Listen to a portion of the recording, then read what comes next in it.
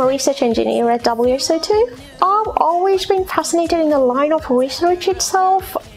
So there is this kind of like saddening factor called digital divide. So it's the split between those who have access to technology and those who do not have access to technology. So that still sort of exists in some of the communities in Sri Lanka. So I intended on focusing most of my work on that particular area in order to bridge that gap by introducing some of the interactive learning technological models in order to like reduce the entire thing. So that is how I basically got into technology in the first place.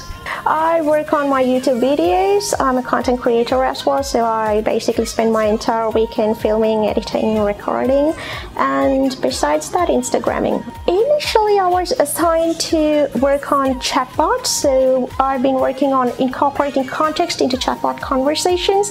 That turned out to be pretty interesting because I had to query all these random questions into these chatbots, and you get all these what is life sort of responses from these chatbots, and it was pretty interesting. The biggest lesson I've learned is to be open to new ideas. Like, you cannot stick to what you already know, because learning is not about the destination, it's about the journey itself. So as long as you're willing to learn and you're willing to bring in new ideas into what you already know, I think that's going to lead you towards a better progressive idea of what you already have. So I think the misconception is not within the girls itself, it's basically towards the guys. I might sound a bit impartial here, but I think they have this sort of like idea that if you're a girl, you have an extra step to climb there.